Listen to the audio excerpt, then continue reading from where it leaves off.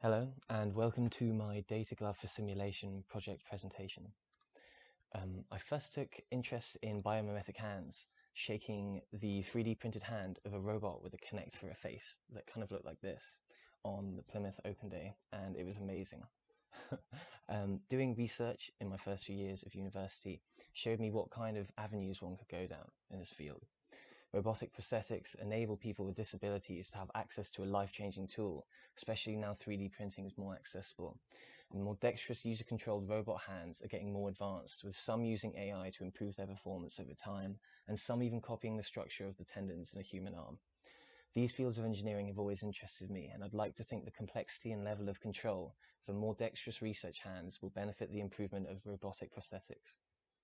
Pictured top left is an open bionics robotic prosthetic, which inspired me with robotics that can change a person's life.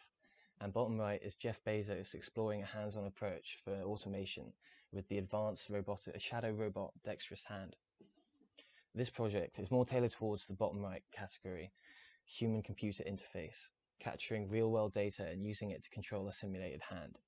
Due to the pandemic, options were limited, so this approach to the project was most applicable under the circumstances, but I'm still happy that it was possible to do a project like this around my chosen topic. The commercial hand bought to initially test the simulation came with two demo Arduino programs, one for reading the flexion of the fingers and one with Bluetooth and gyroscopic capabilities. The latter wasn't helpful in the scope of the project at the moment, but could be used in future projects or improvements, and the former was initially used for transferring information from the Arduino to the simulation. It used a function that took a running average for each finger and put it in a scale between 500 and 2500, which didn't work reliably and gave us bugs. In the end, any code that came with the bought glove was discarded, and a much simpler program was used for writing the task. There are a few different approaches to transferring information between the board and the computer. Programs like MATLAB could have been used to create a CSV file containing an array, which CopelliaSim could then read to find the joint angles at any given moment. A simplified version of this was used that printed the joint angles over serial, which could then be read by the robot hand itself from within the child script of the manipulator. This worked the first time it was used, but it wasn't known until weeks after the fact. It didn't occur to me that CopelliaSim and PuTTY, the software used for reading serial input, couldn't communicate with the Arduino at the same time, meaning large amounts of time were lost debugging a working program. But it's okay, that's just how it goes. The chronological start to any problems with the project was finding a suitable model for the simulated hand. There weren't any example models within the simulation software that was suitable to the needs of the project, i.e. with 5 fingers. This meant that the options were to find an appropriate model online and use the STL files to build the simulated hand, or the hand model could be made in Fusion 360 manually. It was difficult to produce a model I was proud of that was acceptable, so a viable anthropomorphic hand was found online and converted into a mesh, but the complexity of the mesh led to an ongoing issue with the joints and general speed of the simulation. It also made it difficult to create an accurate kinematic model and find a Denevit-Hartenberg parameters, which could have enabled the calculation of the manipulator configuration needed to give a desired end effect location. Once all this was done and the model and communications were sorted, programming the hand itself took time while learning how to code within the CopelliaSim child script writer. This is the Banggood data glove, and uses an Arduino Uno housed with 5 potentiometers, a gyroscope, an accelerometer, and a Bluetooth module for use with other products from this website. It can operate off a 7.4 volt LiPo battery or be connected via micro USB. It uses levers coupled with rings that are worn above the knuckles to rotate these potentiometers, so the movement of the fingers gets translated into different resistance values that get read through the ADC pins. The straps attach at the fingers as well as across the palm and below the wrist. It seems to be made for smaller hands, but it still works pretty well. There are a few issues with how this part connects the pinky to the lever, and the coupling is a bit off, seeing as when this slides down here, it's hard to return the pinky to its original position. The same goes for the thumb, as well as it only capturing one axis of movement, but despite this limited motion, it's actually very useful, and it mostly has to be used down like this, as the gravity pulling it down off your hand actually affects the way you move the potentiometers. So now let's get it running. As you can see here, it's pretty responsive. The ring finger is slightly too responsive, it's very excited. But other than that, the hand works very well.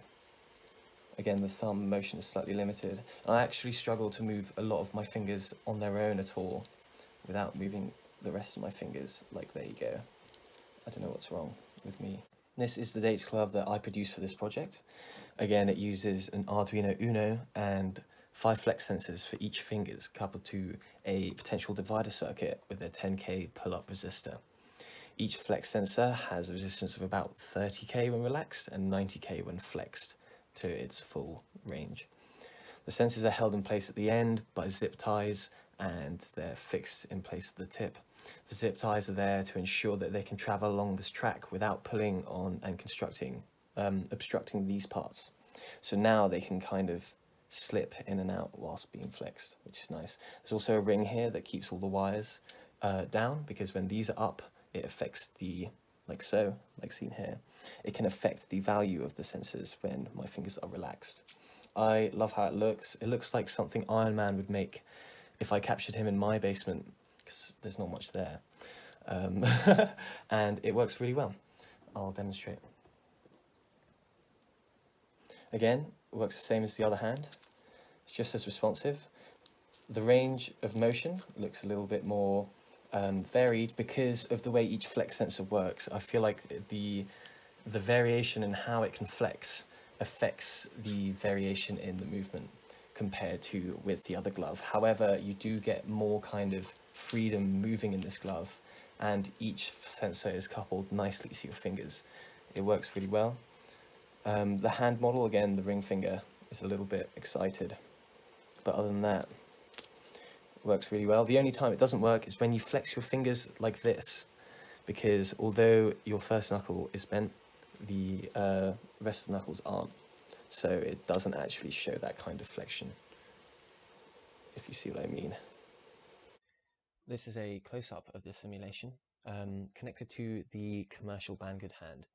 I'm using this so that I can twist the pots individually to get more of an accurate sense of how the fingers work individually as well as together.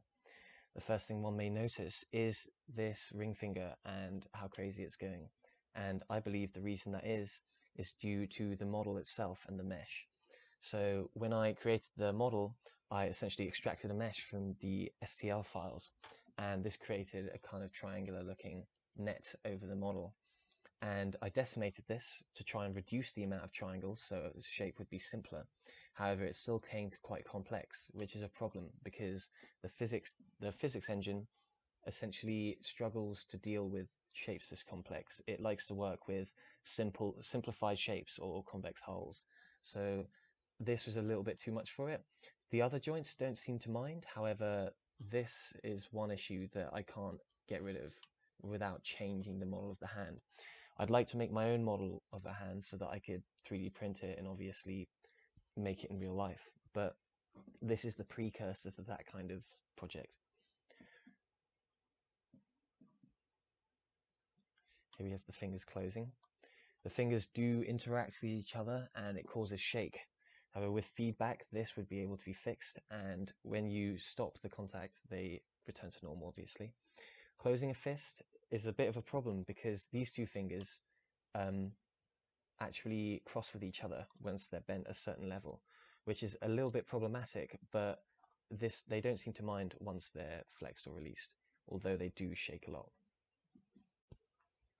In its current state, the project would need some further development before fulfilling its potential, but once a more advanced stage could be used anywhere from industry to recreation. The concept of this project forms the basis of any teleoperated control method using a data glove, such as a surgical robot or disaster recovery robot. It could also be used in conjunction with feedback so that the data from a worker's glove can be analyzed and used to help the worker or show useful information. This is already being used in the automotive and aviation industry to help improve workplace performance and efficiency. This sort of technique is also used to teach AI how to carry out automated tasks when the AI will learn from the physical data of a human performing said task. Furthermore, virtual reality and augmented reality have been gaining increased popularity since the Nintendo Power Glove in 1989 to large tech companies like Samsung, Sony and Microsoft backing projects such as powerful new VR glasses, headsets and controllers, which are all commercially available today. Currently, there aren't many off-the-shelf data gloves for sale, with more expensive models costing upwards of thousands of pounds coming through the inquiry from large companies. This caliber of glove is also available from VR headsets and sets in general used for games, but they're generally designed to be integrated with pre-wrought software. The glove bought in this project came to around £60, whereas the total cost of making a data glove came to slightly less. The money could be saved by bulk buying parts from cheaper vendors or before a pandemic. Both alternatives for the glove are far more cost-effective to achieve the same task as a commercial glove right now. Further development can improve the performance and range of motions of gloves that they could capture without adding extra cost, whilst greatly increasing performance. Thank you for listening and thank you for your time. I hope you enjoyed it as much as I enjoyed doing the project. It was great, and I'd like to continue it hopefully next year by either creating my own robot hand to control or increasing the control on my glove, adding feedback, things like that. That would be great. Awesome. Have a good day.